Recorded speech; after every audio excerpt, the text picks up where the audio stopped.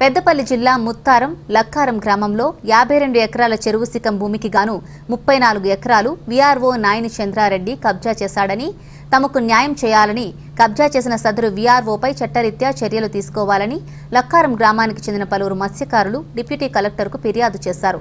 ప్రస్తుతం చంద్రారెడ్డి రెవెన్యూ శాఖలో రామగిరి, బేగంపేట వీఆర్ఓగా పనిచేస్తున్నారు. అయితే ఓవైపు తెలంగాణ రాష్ట్ర ప్రభుత్వం ముదిరాజులు, బెస్తా, గంగపుత్రుల జీవన స్థితిని మెరుగుపరచడానికి చెరువులు, కుంటలలో చేపల పెంపకంనకు చేప పిల్లలు పంపిణీ చేస్తుంటే, మరోవైపు దీనికి భిన్నంగా రెవెన్యూ శాఖలో పనిచేసిన కొంతమంది రెవెన్యూ అధికారులు చెరువులను, కుంటలను కబ్జా చేయడం ప్రభుత్వంపై తీవ్ర విమర్శలు వెల్లువెత్తుతున్నాయి.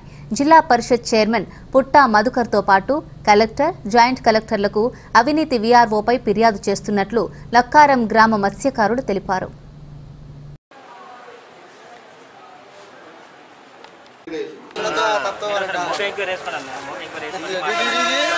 అది ఎంత ఖర్చు అన్నా కానీ ఏమన్నా కానీ ఇళ్ళకి సగం మంది దక్షిణ మంది వదిలిపెట్టాం. నా పేరు చిలివేరు నర్సయ్య, మంత్రి ముత్తారం, గ్రామం లక్కారం.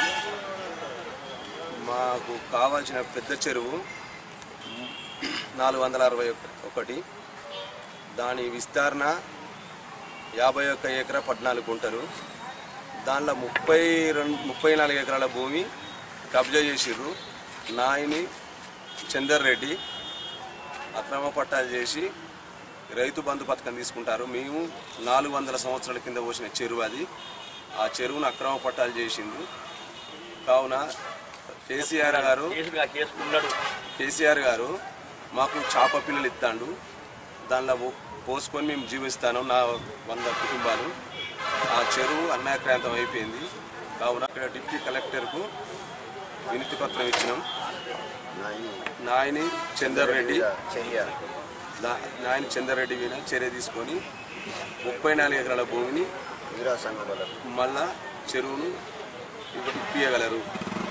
లక్కారం పెద్ద చెరువు లోపల ఉన్న భూమి 51 ఎకరా 14 గుంటల భూమిని, దానిలో 36 ఎకరాల భూమిని వీఆర్ఓ నాయని చందర్రెడ్డి అక్రమ పట్ట చేయించుకున్నాడు. కాబట్టి దానిలో సాప పిల్ల పోసుకొని బతికే వాళ్ళం మేము, ముదిరాజ్ సంఘం వాళ్ళం.